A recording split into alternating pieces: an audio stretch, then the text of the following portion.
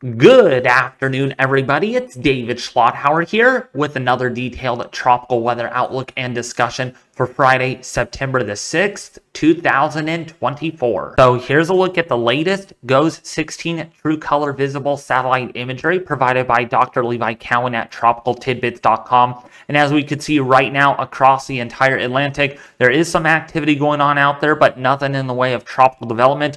We do have an area to watch still out here, but that really isn't going to likely develop due to unfavorable upper level winds. We have another area to watch coming off of Africa. We will not be talking about that in today's video since there is a mixed signal on where this is going to come off of Africa, where it's going to be headed once it comes off of Africa. So there's a lot of uncertainty on that for the time being. But instead, in today's video, we will be focusing on the Gulf of Mexico for our next area of interest, which could become our next tropical depression or storm in the next 5 to 7 days. So here's a closer zoomed in view on Invest 90L this afternoon over the northwestern Gulf of Mexico, courtesy of ZoomEarth.com. There's a link in the description also below this video leading to this satellite imagery. So what we have going on right now, we have a circulation right here, so that is definitely evident. We may have also a semblance of a weak vorticity maximum underneath this deeper convection to the south of Cameron, Louisiana. All right, so that's what we are seeing. And then we also have drier air coming in out of the northerly direction. You can see the stable nimbostratus form clouds right here. This is not a very good, healthy look to the system because we want a lot of moisture to begin with that is able to kind of allow this wave to kind of be dubbed underneath of. But also we have westerly shear cutting across the system too. That's allowing this very asymmetrical look to the cloud appearance that we are seeing right now over the northern Gulf of Mexico and also along New Orleans, Panama City, which actually have been getting quite a bit of rainfall over the last couple of days. Even so, the center is down here. Yes, impacts do spread well away from this area of disturbed weather. So keep that in mind that just because this is not a tropical storm or a depression, that does not mean your impacts go away just like that. Now, when we quickly zoom out here on the GOES Channel 9 water vapor imagery provided again by tropicaltidbits.com, these darker black colors indicate a lot of drier air in the atmosphere. This is in a deep layer. And these brighter grayer colors, not the cloud cover, but underneath it, indicate that there's more moisture here. So this is battling half of drier air to the north and a lot of moisture down to the south. But what's going to end up happening is these two waves, one over the Yucatan and the one that's 90L over the northwestern Gulf of Mexico. These two are going to end up merging somewhere down here over the Bay of Campeche. Where does this locate? Does it locate further to the east, or will it go a lot closer to the Mexico coast? Is to be predetermined because that's going to really allow where this is going to go and how long is it going to be over the warm Gulf waters. As you know, under this environment eventually becomes very conducive for strengthening, and if this is far enough off the land areas and it ends up going to the north, this could strengthen theoretically pretty quickly. Now, when we take a look at our latest 7-day graphical tropical weather outlook from the National Hurricane Center in Miami, Florida, we have 4 areas to watch right now out there in the tropics.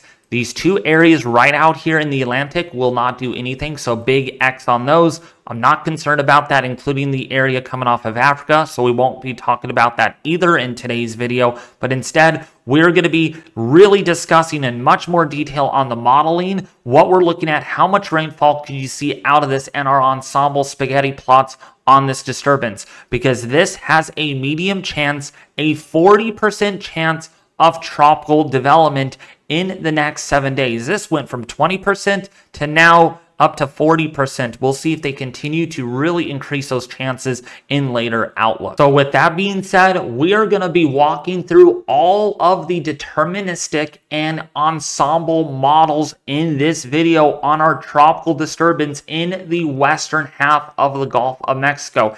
You all need to be paying very close attention to this system. I'm not here to get to make you guys all scared and to get clicks and to get watch time and whatnot. But this has uptrended on our models, especially on the GFS, the Icon, the Canadian, and the artificial intelligence model on the Euro. Okay, so anyone living in Texas, Louisiana, Mississippi, Alabama, and even the western half here, the panhandle of Florida, really needs to be watching this system really closely, all right? And as long as this remains an imminent threat to any United States locations, including Mexico, we will be talking about this in every video. We will switch gears from the deep tropics out there in the MDR to now focus more on the Gulf. So this is the 12Z model run from the GFS, and the 18Z run is coming in right now. So we will be providing that in today's video. But you can see as we go into tomorrow morning, so this is Saturday morning, right around, say, 8 o'clock in the morning, or about 7 to 8 o'clock in the morning Central Time, we can still see here near tropical depression force winds coming off of Texas. This is not a tropical depression, but the wind force is like in such a way like that. And this is going to continue to strengthen. We can see here by tomorrow afternoon, winds of 35 miles an hour. Now, when we compare that to our latest model run, we can see this has uptrended a little bit more, just by a little bit, not super significant. Winds of about 30 to 40 miles an hour. And as we move this forward, we can see that a surface low does develop down here by Sunday morning. This is September the 8th. And you can see the circulation here. Keep an eye on this. This is where the new circulation develops. So that area of interest comes all the way down here, while our other wave comes out of Belize and out of the Yucatan Peninsula. And so these both combine, and we can see, look at that red down there. That is 50-mile-an-hour winds. That is really strong. But of course, this is our latest model run. So this is only out to 71 hours. All right, so we're not going to be able to show you the entirety of the 18Z model run. If there is time at the end of the video, we'll do that. But here's a look at the 12Z run, showing it a little weaker with winds of 48 miles an hour. But on the 18Z run now, it has winds of 60 miles an hour. So a 12-mile-an-hour wind increase between the last run. And even the 06Z run had it at 39 miles an hour. The 0Z run had it at about 37 to 39 miles an hour. So this has made a big uptrend in recent models. And now the surface low is a little further to the east on this run versus prior runs, which means it's further off land. And if this makes a turn to the north, this could, in theory, organized very quickly. And we saw what systems can do. We saw Harvey. Remember, Harvey was just a tropical depression over here, and yet that monster became a Cat 4 when it impacted Texas and stalled out. You don't take your eyes off of systems like this, and because the NHC has a 40% on this, we are really going to have to watch this. The Icon model is also similar with the GFS 18Z run. Let's put that into motion, except it has even stronger winds. Look at this, 40-mile-an-hour winds out of the northeast on the northwestern quadrant. Again, not a depression, but it has a lot of wind energy, a lot of vorticity, a lot of spin. And when we go into Sunday, there is a combo. Those two waves meet into one. There's a big merger coming, and that's where our new low forms. And look at it, it's even a little further to the east than what the GFS shows. And so as this goes further north, you can see it right here. The system does organize a little bit more. This is into Monday afternoon into Tuesday morning. You can see winds there increasing pretty substantially. Look at that. Winds 42 by Tuesday morning, and then by Wednesday morning, winds could reach speeds of 60 to 70 miles an hour. That would be a tropical storm on this run. This would be a very alarming signal on the Icon. Even the 12Z run had it weaker. Look at 49 miles an hour. 06Z even a little weaker. And 0Z run even a little weaker, maybe about as strong. But point being here is on the latest run, it has strengthened a little bit more with a central pressure here of now 985 millibars. Last run had it only 995, so this has deepened significantly on recent model runs, and we are not going to take our eyes off of this for the time being. What about the Canadian model, the GEM model? Well, let's put that into motion also. This is the 12Z run. The Canadian only renders twice a day, 0Z and 12Z and 0Z again, so we don't get an 18Z run off the Canadian. So we have to just rely on the 12Z instead. but showing similar characteristics. Again, by Sunday, there's a combination, these two waves colliding into one, making for a strong tropical storm. This goes north, and then it goes back over Mexico. That's possibly an outlier scenario. We'll see. There's a lot of confusion where this is going to go, but the icon and the GFS has been really consistent at indicating that something develops over here and hits Texas eventually by the middle of next week. Now, when looking at the artificial intelligence forecasting system, Weatherman Plus did talk about this in this morning's video.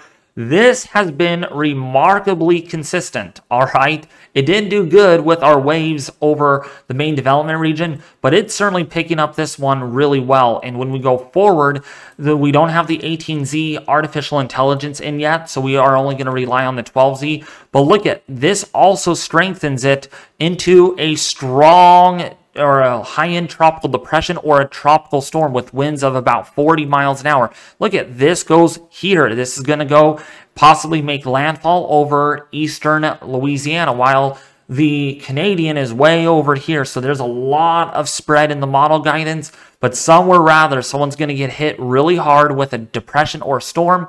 Looking at the European model, operational model. So now, when looking at the latest deterministic European model, this is the 12Z output from the Euro, and we can see where our disturbance is over the northwestern Gulf of Mexico. Again, these two are going to collide. They're going to become one. It's a big merger coming over the southern portion of the Gulf of Mexico. And look at what goes on here. It's going to get really ugly once these two combine. The Euro is not showing much in the way of a merger going on because this system becomes more dominant up here. But nevertheless, this is probably an outlier. I think it's going to be an outlier because this wind down here is not as strong as what other models picked up, and this is just too far north. So a lot of uncertainty on the Euro at resolving this, but I'll tell you, there's a lot of models picking this up as becoming our next named storm over the western portion of the Gulf of Mexico. And look at the Euro doesn't do much at all with this over the next 4 to 5 days. That is through Tuesday and Wednesday next week. So now that we looked over all of the global deterministic models in the 12Z and 18Z outputs for today over the Gulf, let's take a look at now the rainfall. This is very concerning. This is actually alarming when we look at this. Even if this does not become our named storm, this is going to bring a lot of rainfall over the coast here of Texas, Louisiana, Mississippi, Alabama, and Florida. Look at the ensemble forecast from the GEFS. We're looking at anywhere between 2 to 4 inches of rainfall. Down here, maybe as much as 8 inches of rainfall. And look at it over here, over McAllen in Texas.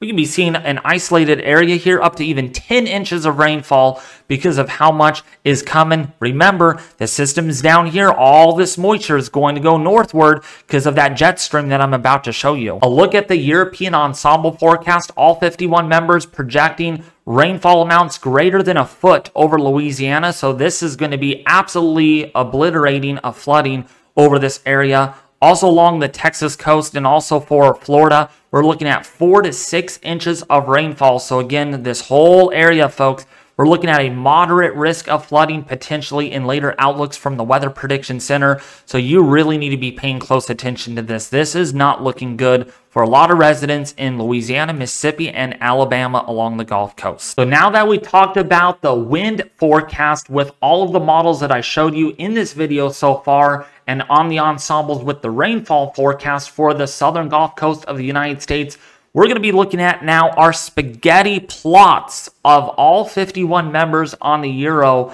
that make this possible. So this is from weathernerds.org, and what we have going on over here is a lot of members showing a tropical storm. All these green lines here are winds of 40 knots or stronger. That's about 45 miles an hour, and there is still a couple of members here indicating a strong tropical storm, if not even a hurricane. I don't see a hurricane coming, but you never know. We have 1 or 2 members here showing winds of 60 knots. That is 70 miles an hour of wind going towards Texas in about 5 to 10 days. So this one's got to be really watched, especially when it gets down here and then it goes north. Again, that northerly turn is coming in the next 3 to 5 days. Now, when looking at the GEFS model, this is the Global Ensemble Forecasting System from the 12Z output. And again, look at all of the spaghetti members putting this up on the screen over the western Gulf of Mexico, indicating our next potential of a tropical storm coming. And again, these blue colors, these green colors indicate tropical depression and storm intensity, with a couple of members here putting this up to hurricane intensity potentially. Now that we talked about the Gulf of Mexico with our disturbance coming for the western Gulf of Mexico, including for Texas, I did want to briefly touch upon what might be coming even bigger over the main development region of the Atlantic. We've been keeping an eye on this tropical wave already for the last couple of days. It is still showing on the models that this could become our next tropical storm, or if not even a hurricane. There are some members picking that up here in the next 5 to 10 days. So we will have to keep an eye on that if necessary in later outlooks for the second half of my videos. Even the GEFS ensemble is even picking up a similar signal out there in nearly the same time frame. Now, when we take a look at ahead of what might be coming over the Caribbean and over the Gulf of Mexico over the next 15 days, this look at the European Ensemble Prediction System. This look at the control 200 millibar velocity potential anomaly. So these green colors, these blue colors indicate upward motion in the atmosphere. That means lower pressures at the surface, more thunderstorm development, and these red or oranger colors indicate more sinking motion. And so the favorability time frame is coming right now soon over the Caribbean and over the Gulf of Mexico from about the 9th of September all the way through the 13th and the 15th of September. We have another favorability, another convective. A more concerning situation could be unfolding on the GEFS ensemble forecast over the next couple of weeks here, 16 days. We have a lot of upward motion in blue here. Again, we talked about that, and a lot of sinking motion over the Central Pacific. So now let's take a look at another chart that I wanted to show you all too really quickly. MJO over here with the blue lines indicating a lot of upward motion. That's why we have an area to watch over there in the Eastern Pacific. This is going to transition into the Atlantic. And once this happens, we get the MJO convective coupled Kelvin wave merger going on. We're going to have a lot of upward motion and potentially a huge spike in tropical activity. Not always the case with every time this goes over, but you never know. The upward motion here, lesser shear, lots of moisture in the atmosphere, lots of destabilization at 200 millibars, and that allows a lot of convection to develop. Now, with that being said, I hope this video helped you out a lot, folks. If it did, please consider subscribing if you haven't already. Hit the like button and share this video with their family and friends on social media. As always, as long as this area of disturbed weather remains a threat to any land areas in the Gulf Coast of Mexico, we will do daily updates on this, and we will forget about our tropical wave coming off of Africa until it really shows up again on our models. Wait a second, it's popping up again on the 18Z GFS model showing 2 tropical storms or hurricanes. It does show that, but not as significant as yesterday.